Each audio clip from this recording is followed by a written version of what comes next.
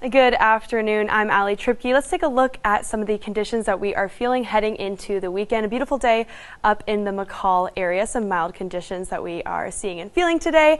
And we are going to also see some moisture and cloud coverage come up through the area into Saturday. And then through Sunday, you're seeing much more moisture coming up through the Magic and Treasure Valleys. And of course, a little bit more moisture in the higher elevation areas as well. And some temperature cool down. Here are some of the high temperatures that we are feeling today, as well as tomorrow. We are cooling down as that moisture brings us for a second weekend of fall, giving us some chilly temperatures there. Speaking of fall, here is your foliage viewing calendar here. Currently, we are only seeing low color. I've been driving around the valley this week and seeing a little bit of red and gold here and there.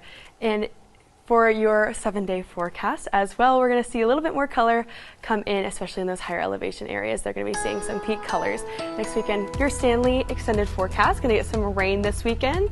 Going to dry off by the next weekend. And then your Boise 10-day forecast here, going to be warm by next weekend.